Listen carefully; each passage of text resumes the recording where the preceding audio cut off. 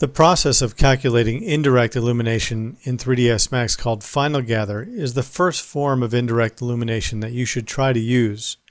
It provides a straightforward method by which you can get satisfactory results from your rendered scenes.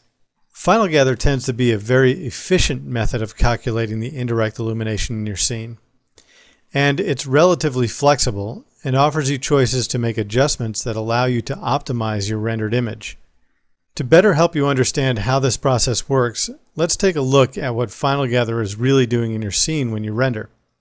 Take, for example, we're going to render a daylight scene that is in an interior room with a window to the outside that lets some sunlight in. If we render only the direct illumination, what we see is the sunlight that comes through the window, but the rest of the room is in complete darkness. The reason for this is that we're not calculating any indirect illumination, so there's no light bouncing around the scene.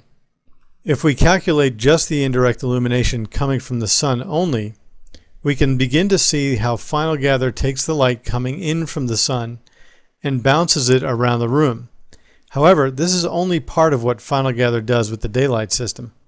When using Final Gather with the daylight system, you're calculating not only the direct sunlight, but also the diffuse light that exists in the atmosphere caused by the direct sunlight scattered by the dust and water vapor that exists. This is what skylight generates in our scene. When we render the same scene with both sunlight and the skylight, we get a complete visual model of the light that enters the room from the exterior environment.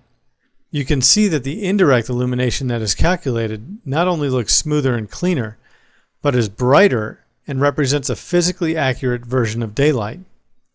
So accurate, in fact, that the daylight simulation in 3ds Max has been certified for daylight lighting analysis.